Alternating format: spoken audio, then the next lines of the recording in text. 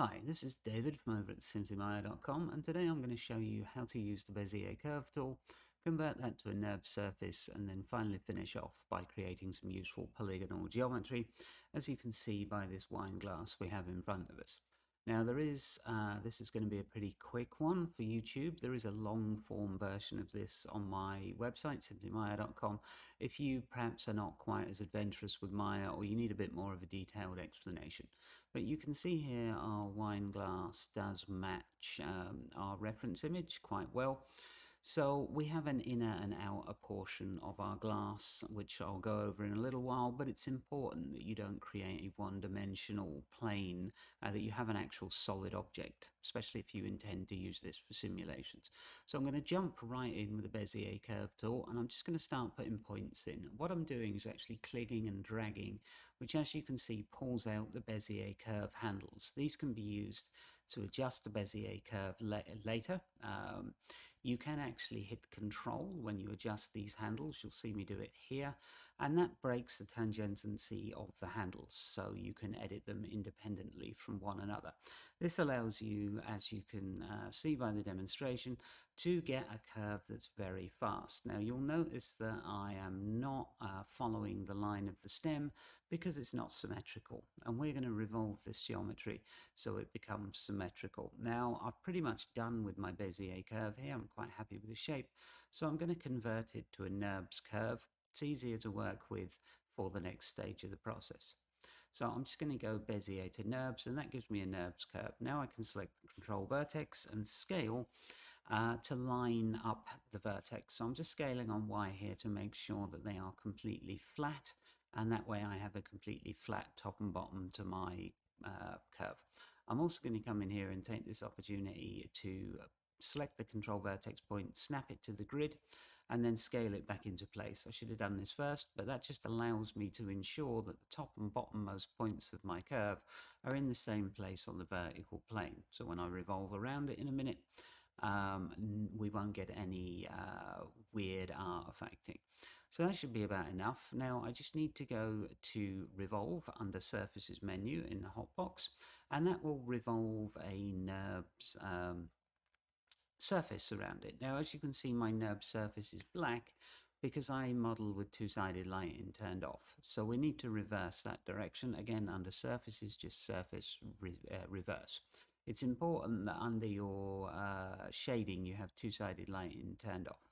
Now I'm going to convert this NURBS surface to a polygon, so just NURBS to polygon, and I'm going to use quads and a count of about 400 polys. Again, there's a much more detailed explanation of all this on my website. I'm just looking here for any extraneous artifacting that might have come in from the conversion, and then I'm going to cut the top off this glass because it would be, well, fairly difficult to drink out of it if I didn't.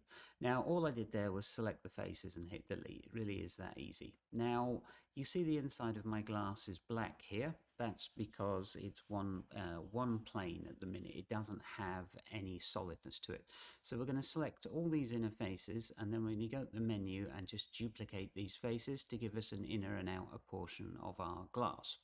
So you should see me here go to edit mesh duplicate faces, and that will create a group with two separate objects, one the original object and one, as you can see here, the faces I just duplicated.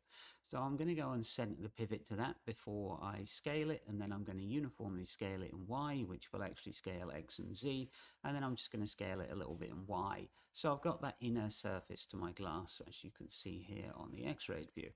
Now I'm going to combine these two objects together.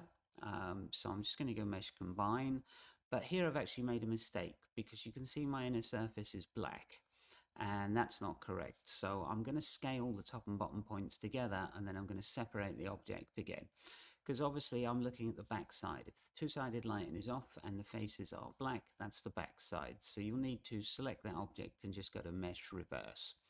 So there I've just done a simple bridge operation across the 2 points, and that should give us the shape of our glass. All I need to do now is match it up correctly with the reference. So I'm going to delete the other things in the scene. I'm going to come in and I'm just going to start with soft selection, which is B, to move some edges about in this case. to get it scaled exactly to my reference. Now the stem I'll have to bend around, and I am using the smooth preview view here, by the way, which is just 3 on the keyboard with the object selected.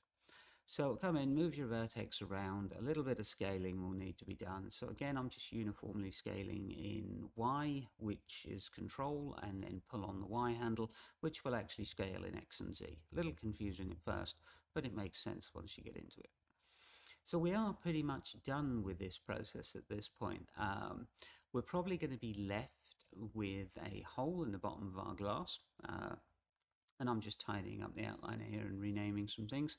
So when I pass the scene on to somebody else, they know what I've done and what everything is. Always best practice in the industry.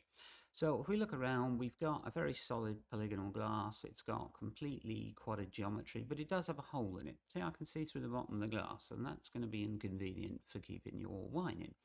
So I'm going to go and select all of the vertex around that, and then I'm just going to do a merge to center under edit mesh. Okay, and that gives us our points. We do have some triangles, but in this kind of geometry, they're very easy to get rid of simply by selecting every other edge and hitting delete edge, which will give you back quads. So there you go, there's a fully quadded glass. Now, as I said, if this was a bit speedy for you, I like to do these YouTube tutorials for people that want to just dive in feet first. Feel free to head on over to Simply Maya, where you'll find a full 28-minute version of this. Thanks.